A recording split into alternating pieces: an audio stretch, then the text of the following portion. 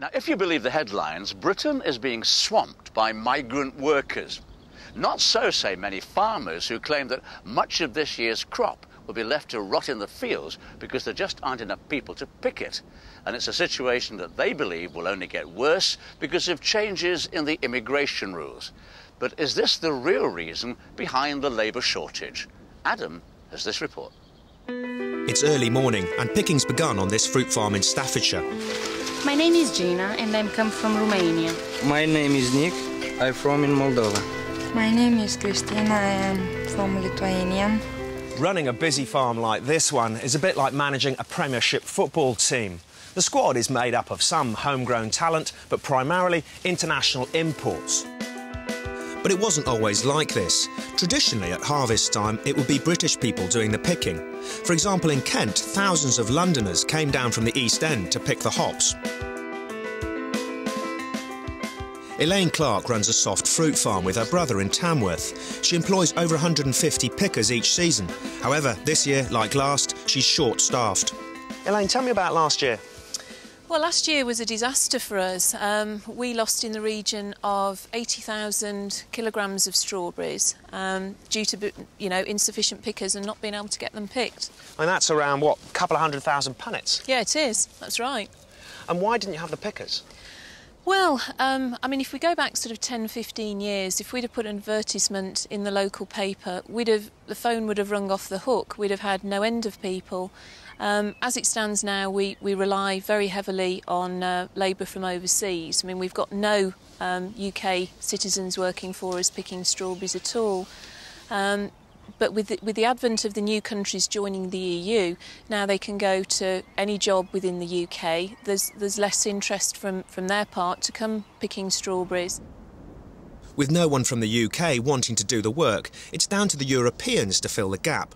The problem is that not all European workers are the same. Augie is from Lithuania.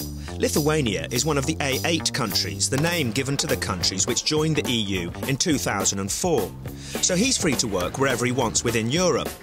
And the problem is that often isn't agriculture, but more highly paid jobs elsewhere.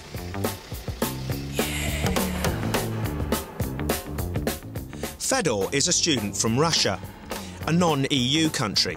He, like the majority of workers here, is a student on the Seasonal Agricultural Workers Scheme, or SAWS for short. Their permit only allows them to work on this farm, and for a set period of time. It's these people that farmers want more of, but they're in short supply. SAWS was set up over 50 years ago as a way of making up the shortfall in workers, which occurred at harvest time. The scheme has always been aimed at non-EU students, but now the government wants to change that. One of the fundamentals of the scheme is that it's a permit-based scheme, so there is a limit on the number of students that can come into the country. That limit was set at 25,000 permits, or work cards as they're known. The Home Office took a decision 2 years ago to cut that number of permits from 25,000 to 16,250. The Home Office has also taken the decision that they should come from Romania and Bulgaria, who joined the European Union last year. The reason for this change is because instead of having an open-door policy on immigrants from the EU, the Home Secretary, John Reid, announced that he wanted to restrict and control the number of workers coming from Bulgaria and Romania by forcing unskilled workers into the schemes such as SAWS. Jimmy Davis is the General Manager of Hops Labour Solutions, one of the companies that recruit the casual staff.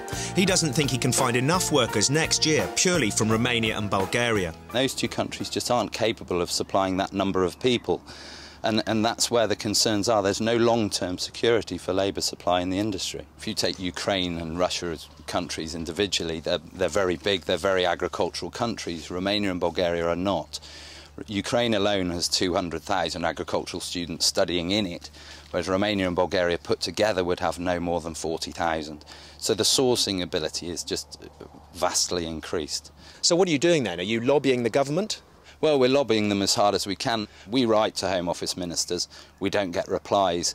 Now, they claim to be listening to the industry, and I don't believe they are if they're not replying to letters. Everyone we've spoken to has lobbied and written to the government to find out why they've made these changes. So we approached the government to ask them some similar questions, but they didn't want to speak to us either. But they did give us this statement. We are phasing out low-skilled migration from outside the EU because we think businesses should hire those close to home first. It's not just farmers in this country that have been suffering from a change in their government's legislation. Germany has been unable to satisfy the demand for white asparagus because of the introduction of a new labour law, now requiring 20% of pickers to be German. This has led to an acute shortage in pickers, which traditionally have all come from Poland.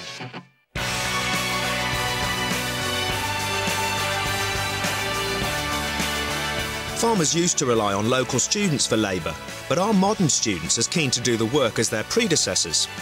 Have you ever considered working on farms picking fruit? No, it's not very appealing for a student, unless it pays a lot, like sort of quick in advance, I guess, but no.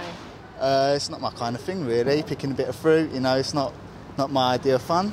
I mean, I don't want to be doing like a lot of work and then still not getting a good pay at the end of it, because you can get other jobs elsewhere that's kind of easier and you can still get paid a lot. We've had adverts in job centres all over the UK since December, and I can honestly say we've had about 30 applications. We send the people to the farms and they just don't last. Why not pay homegrown labour more money? Wouldn't that help? Agricultural wages are already above the minimum wage, and we look for wages to be on average between 15 and 20% above the agricultural minimum. Now, I don't believe that's the answer. They just don't want to do the work. The government itself can't even agree where the workforce should come from. The Food and Farming Minister, Lord Rooker, has been supporting the farmers in opposing the changes. Workers from SAWS are typically students that come over here for seasonal work and then return home. And farmers want people from outside Europe, so Russia. Yeah, it's about numbers as far as I can see in the Home Office. They're still looking at the effect of opening up the European gateway to all comers pretty well, and they don't want to push it any wider or commit themselves to anything else until they know how that's going. And that's where you've got this face-off between the Home Office and DEFRA, the Environment, Food and Rural Affairs Department. At the end of the day, when you're sort of spending a lot of time and money and effort preparing and growing crops, if you can't get them picked, it's an absolute travesty. We lost a lot of fruit last year and looks set to continue in the same vein this year unless we can get some extra students in to help us. This issue is, in the Home Office's mind at least, linked with immigration, and immigration is a hot political topic. And it may be they don't wish to change their policy because it is a political topic. As of right now, at this moment, on conversations I've had in the course of the last couple of hours, I don't see much wriggle room on the Home Office. They say that they're listening, they say they're waiting for these studies, but it doesn't sound to me like a department waiting for a U-turn. This rapidly expanding Europe has left the agricultural industry with a huge labour shortage and revealed a worrying trend. It would seem that we're now all too posh to pick. And as each wave of new countries join the EU, the willing pool of labour seems to be drying up. And with Croatia, Turkey and Macedonia waiting in the wings to join the EU, just how far will we have to travel to recruit the pickers for the crops of our future?